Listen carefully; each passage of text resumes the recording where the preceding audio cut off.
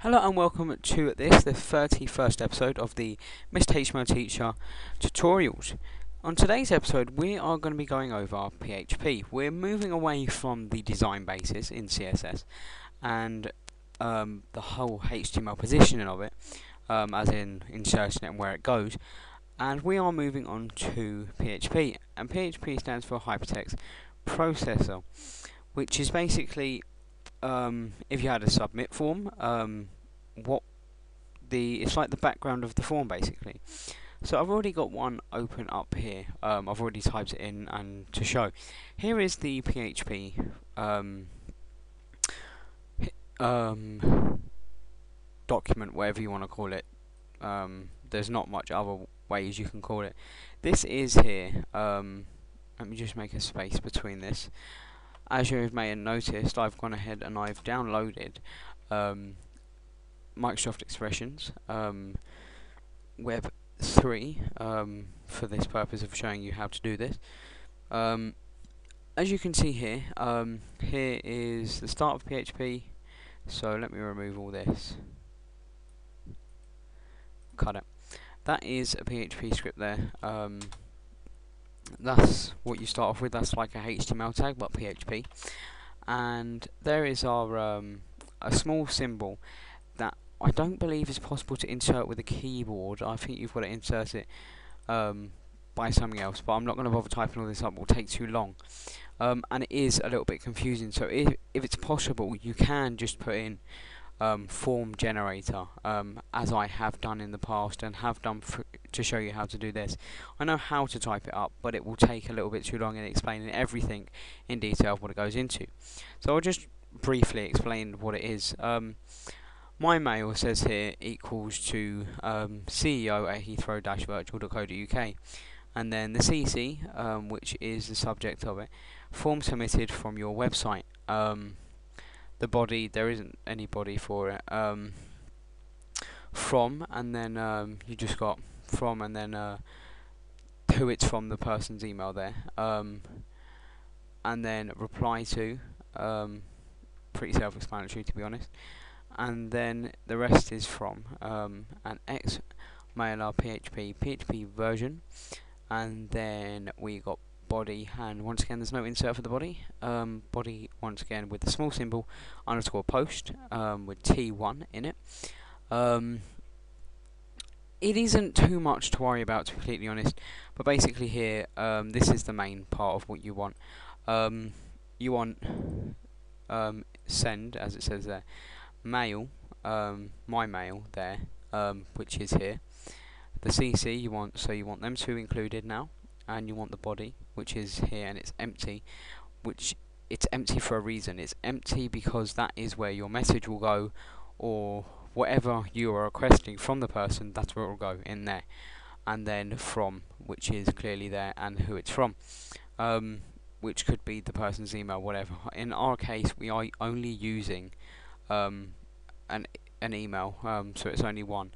And then here, this is called a comment tag. This is also used in CSS, but here is a comment tag. This is says redirect user to your home page. So this is where it kind of goes into the HTML kind of thing.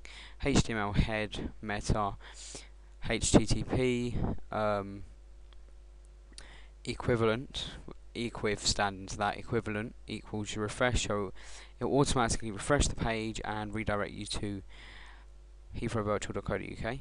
The form won't be submitted from there, it will just be submitted from a file in the desktop, or wherever you want to put it. And as you see here, if you may have noticed, there's a semicolon. Please make sure, if you are typing up this kind of script, don't type up this at the beginning. I know it kind of sounds stupid, well, why not? You just don't, it's the way it works. Header, body, email, send, and then closes up, and then that's your PHP there. I don't know whether it is possible to use this as a document, but it kind of comes over as the same as a HTML document as shown. If you keep your eyes focused on the top now, there is no difference whatsoever apart from the main content of the site. So that's the PHP process. We've just quickly gone over it, and as you may have noticed, I have called it process for a reason. and you can't just name it whatever you want. As you see here, form method post action equals open speech marks processor.php. Reason being is pretty self-explanatory. The table width is 455 pixels, sorry, and the background color is EEE. It's not really required, so we don't actually have to have any background color currently. The border is 0, so you don't want any border to show, and that should be a space there. TD vision, which is positioned at the top, and once again positioned at the top. Input type is the email, and the name is T1, which as shown here, T1. So once again, there's a reason why it's all coded in the way it is. And then we got input type submit, so it's a submit button now. That is what this is here. So when a person clicks that button, that's automatically redirected to that, then redirected to this page. And then value equals submit. So the button will then say submit, and close up the table, close up the form, and you're completely done. I believe they are saved to the desktop. No, my process is, and my index is, yes. So there's PHP, there's process, PHP, and index. So we're going to open up the index, and there's that form generator I was on about, which helped me a lot. If you want to go to that, it's hotwebtools.com/form_gen, or you can just put hot web tools form generator in. Right, there's here's the coding for it, as shown. I can't show you the example without switching back to this, because it's not available to click on, simple as that. And I've already got the type, so if you put a type in, and you've already entered your email previously, then you can simply click on that aircraft information 25 at yahoo.co.uk, and you simply could hit the submit button. It will redirect to the page that you've redirected it to. In our case is Heathrow Virtual .co.uk, which is now a web designing page instead of a virtual airline. So that is base of PHP.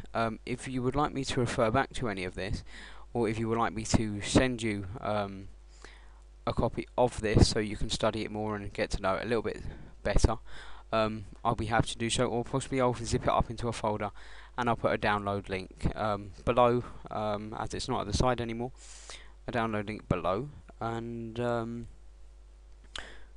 that's what I'll do, and I'll upload it to the internet, and you can download it from there. So that's pretty much the whole. I haven't really taught you anything. I've just like visually, I've just summed up and shown you how, as it was all inputted anyway. So guys, thanks for watching this 31st episode of the MrHTMLTeacher web tutorials. And once again, thanks to those subscribers. I hope you enjoyed the video, and please go ahead and subscribe to the gameplay commentary channel if you have an interest in gaming on Modern Warfare 2. I do vary from games, but if you have an interest in that, go ahead, check it out. And if you watched the previous video, the 30th episode, the link will come up on the screen as an annotation, and it will be below, and I will post it on this video as well. So guys, thanks for watching, and I'll see you next time. See ya.